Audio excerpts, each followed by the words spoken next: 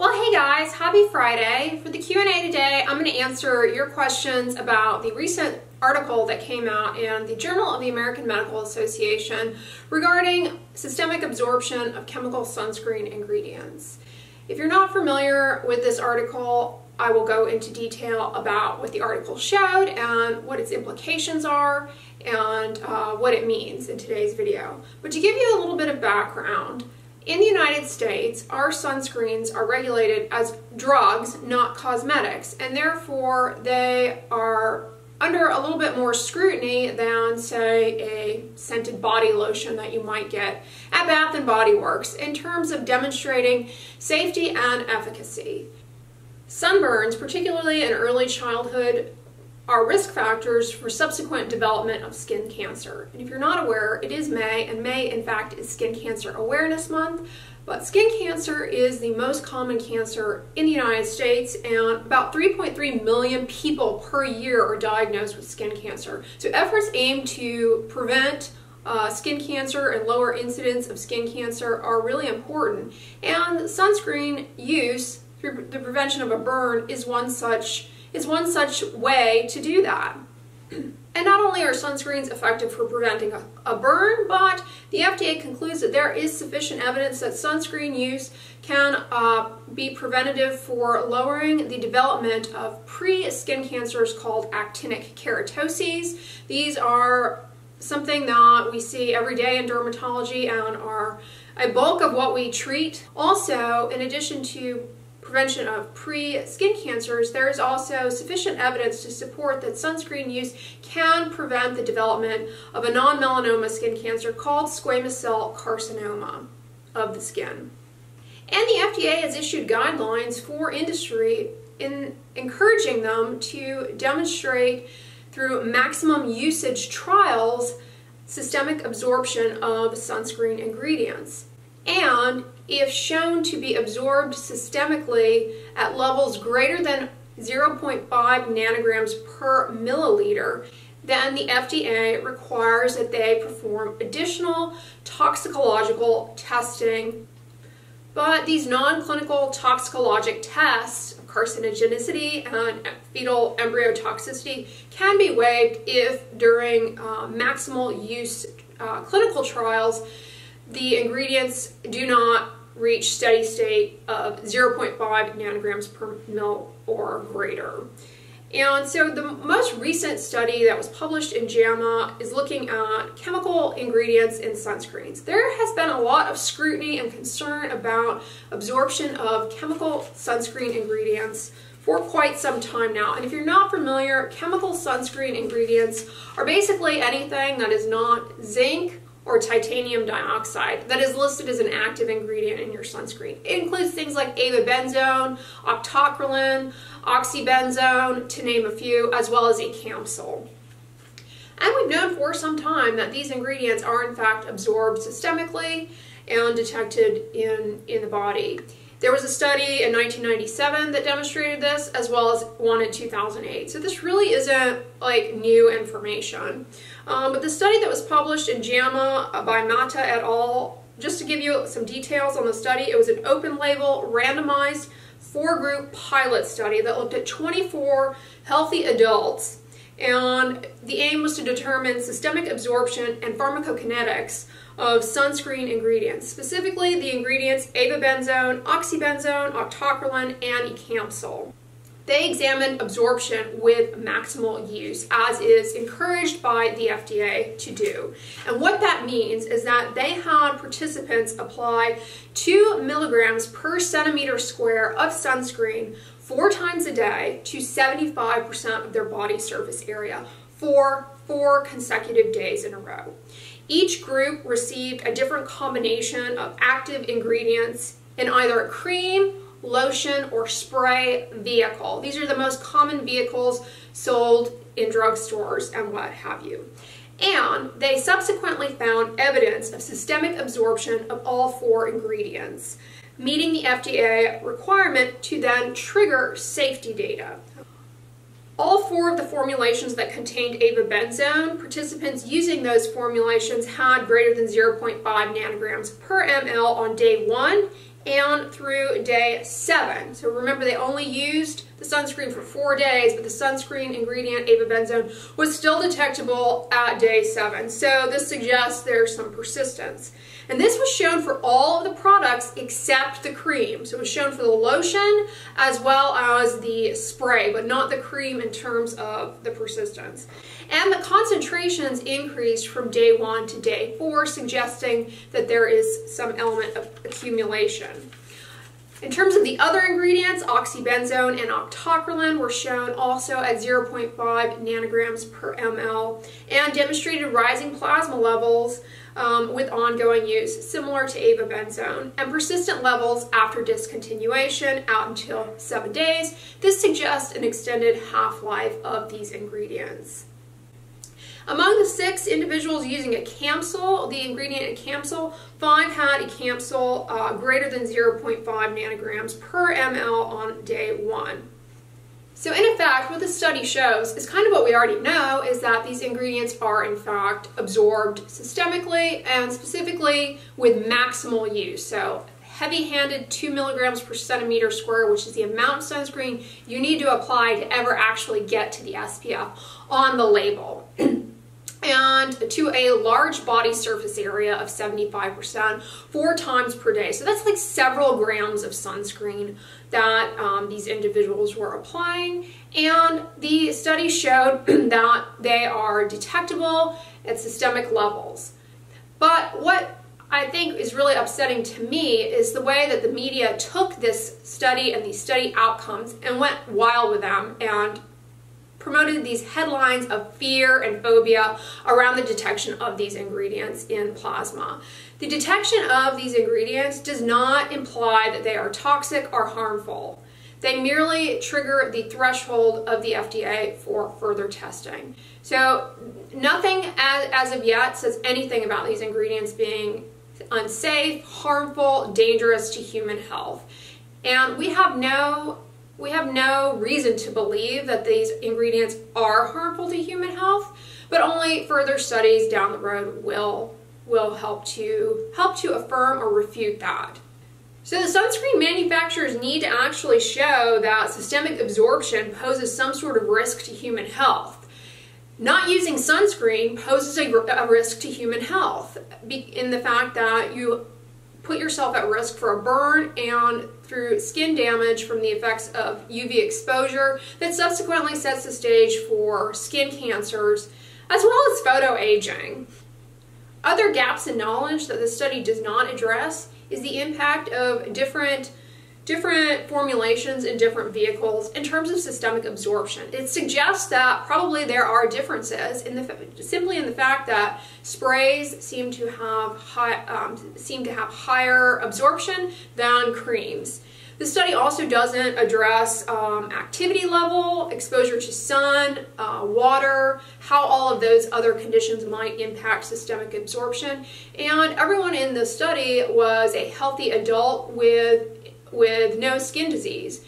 So in other words, we don't know if skin that is got, say for example, eczema and a little bit of an impaired skin barrier, how that might affect systemic absorption. And this is all looking at adults, so it does not address how high these levels may get in children and infants. Children and infants have different ratios of body surface area to overall skin, and therefore their absorption is likely much different. So at this point, we can't say anything about systemic absorption in children. So I want to make that point clear because I saw a lot of headlines that are like, sunscreen could reach dangerous levels in your baby, and like that's just fear-mongering. We don't have any evidence of that in children yet, and we don't have any toxicologic data to suggest that these ingredients are harmful to your children.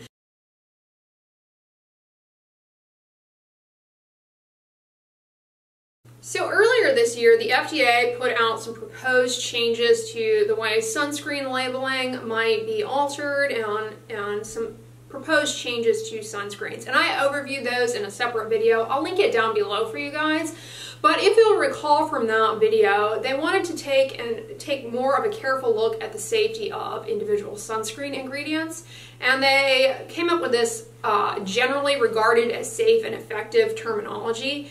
at this current moment, generally regarded as safe and effective, or grays.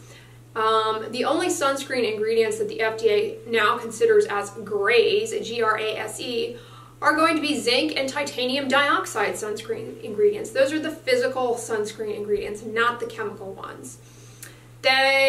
However, based on this study by Matta et al. And Jama, the ingredients abibenzone, oxybenzone, octocrylin, and acamsol, they now need to go on and do the toxicological studies before the FDA will consider them grays, G-R-A-S-E.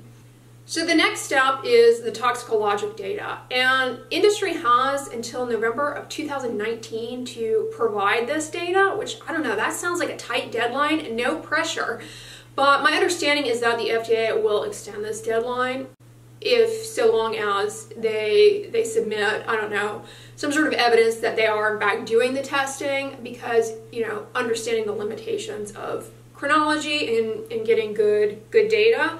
So I imagine that is not a hard fixed deadline, but it is pretty close. November 2019 will be here in the bat of the eye. And if these manufacturers do not provide that toxicologic data, that safety data, then what does that mean for the US sunscreen market? These sunscreens could be removed from our market. So in other words, you may no longer, theoretically, either if they don't provide the data or they show data that it in fact is harmful, then these ingredients will be removed. So you may not have, you know, your sprays, your chemical sprays, your sunscreens without any cast, without any, you know, that blend in the skin or more cosmetically elegant. So that's kind of alarming that could happen that rapidly. You know, obviously, if they provided data that these ingredients were harmful, it would be a shock to me.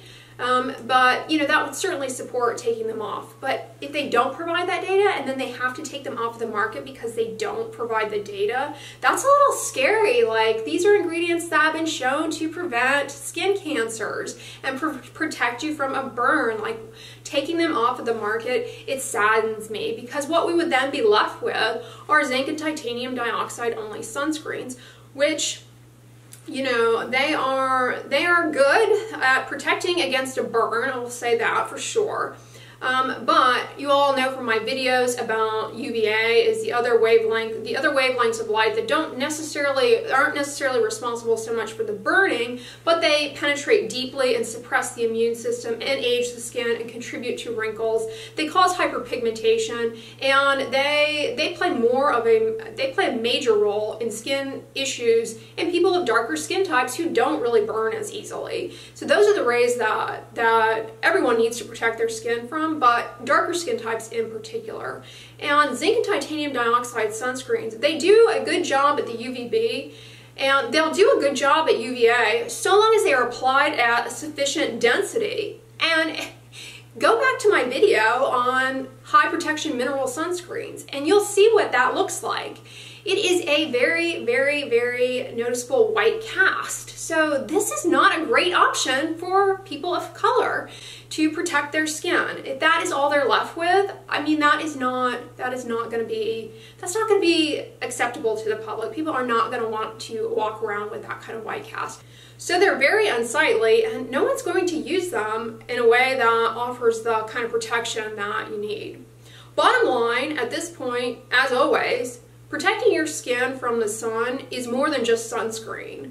It involves avoiding peak sun exposure between the hours of 10 a.m. and 4 p.m. Although here in Texas, it is sunny much earlier and goes out until 8 or 9 o'clock at night. So another methodology that you can do is to check your UV index. That gives you a snapshot of how likely you are to burn at any given time, because it shows you what the UVB is, but it doesn't give you any information about the UVA rays. It's just another tool, though, that you could use in terms of gauging when is a safe time to go outside or not. Wearing broad-brimmed hats, sun protective clothing, sunglasses. But I will insert a snapshot here of really what good sun protection looks like and what inadequate sun protection looks like, so you can see that.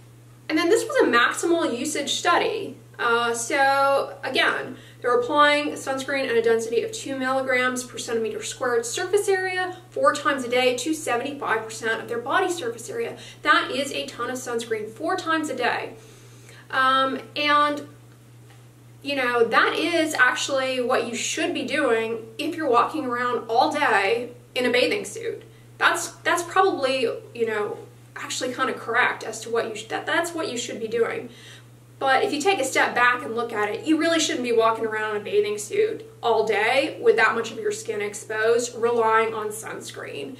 So in real life, your maximal usage is probably only going to be, even if you're doing it right at 2 milligrams per centimeter square, it's really only going to be maybe 10, 15, 20% of your body surface area, not 75% of your body surface area. Because, you know, the whole total picture of sun protection is more than just sunscreen. It is sun protective hats and clothing. So, you know, at the end of the day, I don't want this article to scare you. It's not showing anything new. The media really misrepresented it, and I've seen headlines like, you know, could be potential, you know, gets to dangerous levels in your children's bloodstream. It's like, it's back the bus up. Like, showing that it's present in the systemically does not imply toxicity. I mean, also many of you are curious about the ingredients that are in sunscreens in Europe and in Asia, all over the world, that we don't have here in the States, like Tinosorb, for example. When are we going to get those? Well, manufacturers will have to do these maximal use absorption studies, just like they have to do here for, you know, the ones that they're doing now. And if those ingredients are shown to be absorbed systemically, then they will also have to perform the toxicologic and safety testing. So they will be met with the same level of scrutiny. So in summary, today we just know that these ingredients are absorbed systemically. It's not something new to us. It's something we already knew, and it does not imply that they are not safe and that they are dangerous. So the sun and excessive sun exposure are dangerous to human health, in that causes burning of the skin and skin cancers, and you need to take appropriate measures to protect your skin from excessive unnecessary UV exposure. And that includes not only wearing sunscreen, but also sun protective behaviors like hats, gloves, long sleeves, and avoiding going outdoors during peak exposure hours. But if the absorption data does not sit well with you and you are resistant to use sunscreen, do know that zinc and titanium dioxide physical sunscreens are generally regarded as safe and effective, so you can feel good about using those. I personally have no issue using all types of sunscreen, and I feel good about using them. And at this point, we have no reason to believe that they're not safe. Simply because this paper showed that they were detected in the body does not imply that they are not safe. It just brings some new things into light, and you know, things that need to be further tested. But at this point, protecting your skin from the sun is, as always, imperative. So I hope this video was helpful to you guys in addressing your questions about the article. If you liked it, give it a thumbs up, share it with your friends, and as always, don't forget, sunscreen and subscribe. I'll talk to you guys tomorrow.